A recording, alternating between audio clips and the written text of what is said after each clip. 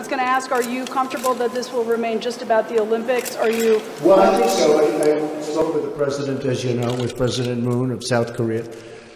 He thanked me very much for my tough stance. And, for 25 years, they haven't been using a tough stance. They've been giving everything. When you look at what Bill Clinton did, and you've seen the famous clip where Bill Clinton wants to give him everything, and where I said years ago with Russer on Meet the Press, many years ago, I talked, I don't think anything's changed. You have to have a certain attitude, and you have to be prepared to do certain things, and I'm totally prepared to do that.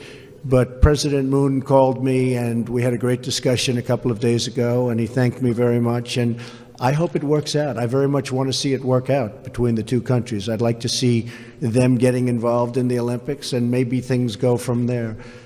So I'm behind that 100%. He actually thanked me. He said, and a lot of people have said, a lot of people have written that without my rhetoric and without my tough stance, and it's not just a stance. I mean, this is what has to be done, if it has to be done, that they wouldn't be talking about Olympics, that they wouldn't be talking right now.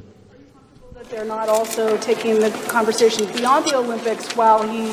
Well, I hope they do. I hope they do. I would love to see them take it beyond the Olympics. We have a very good relationship with South Korea. I would love to see it go far beyond the Olympics. Absolutely.